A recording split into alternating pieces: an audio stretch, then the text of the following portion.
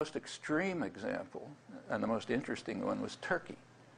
To everyone's amazement, including mine, I know something about Turkey, the Turkish government actually took the position of 95% of the population and didn't join the war.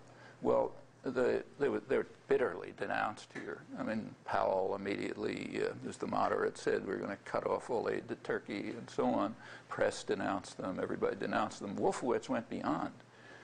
He actually berated the Turkish military for permitting the government to follow the will of 95% of the population, and he ordered them to apologize to America and understand that their task is to help America.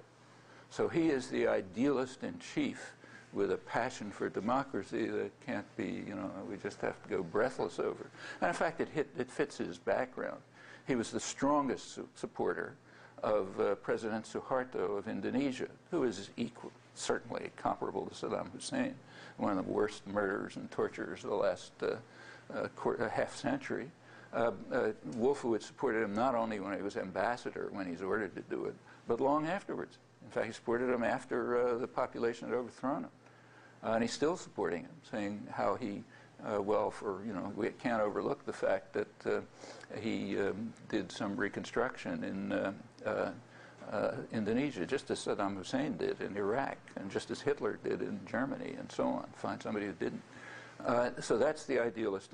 There was an election in Iraq, and personally, I think, I applaud it. I mean, I applaud Iraqis who went to the polls. They should have. What was the U.S. attitude toward the elections? The U.S. tried in every imaginable way to prevent the elections.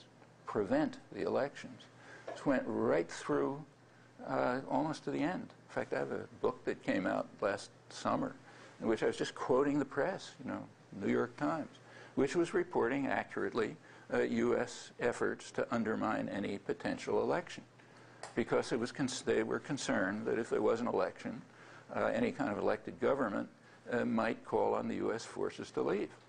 And the U.S. obviously can't accept that, so they had to do everything possible to stop an election. And to make sure that there wouldn't be any problems in the election, the U.S. forced out the one element of the free press, named Al Jazeera, which is the one independent press. Got to make sure that they're not there, just like they had to bomb them out of Kabul and bomb them out of Baghdad and so on, because you can't allow a free press around because it might report the wrong thing, especially since people are looking at it. So they were kicked out. The U.S. candidate was given every possible advantage, total access to state television, supported Saddam Hussein, right through his worst atrocities. They knew all about him. Long after the war with Iran, that wasn't the reason.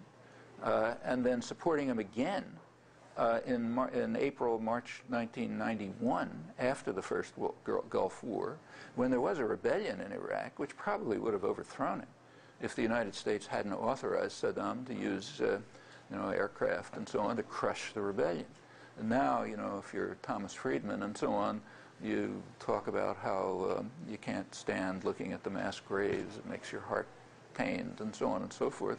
You look at what Thomas Friedman was writing then, and his colleagues, it was a little different. They were saying, well, too bad that all this monstrous destruction is going on, but there's a consensus among the U.S. and its allies that Saddam Hussein offers more hope for the stability of his country and the region than those who are trying to overthrow him. That's New York Times correspondent Alan Cowell. Thomas Friedman, he says, well, the best of all worlds for the United States, he said, would be an iron-fisted military junta that would rule Iraq the same way Saddam did, much to the pleasure of U.S. allies. That would be the best of all worlds. Well, we can't quite get that, so we'll have to settle for Saddam. Okay, that's more reparations. Then come 10 years of sanctions, which we're not allowed to talk about.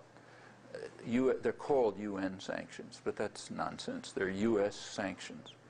UN would never have accepted them if the U.S. didn't force them through, with Britain toddling along behind like they're supposed to do. So it's U.S. sanctions, which devastated the country, killed hundreds of thousands of people, devastated the civilian society, compelled people to rely on Saddam just for survival. If it hadn't been for that, the Iraqis themselves probably would have sent Saddam the same way, you know, on the same train as Suharto and Ceausescu and Marcos and a whole bunch of other monsters who the folks in Washington were supporting, many of them just as bad as Saddam and just as murderous, supported to the last minute. He probably would have been gone too. That's not just my opinion. It's the opinion of the Westerners who knew more about Iraq than anyone else in the West, which is why they were kept out of the U.S. press totally, namely the two coordinators of the Oil for Food program, Dennis Halliday and Hans von Sponeck, and in fact their successor, respected international diplomats who resigned in protest because, as how they put it, the sanctions were just genocidal.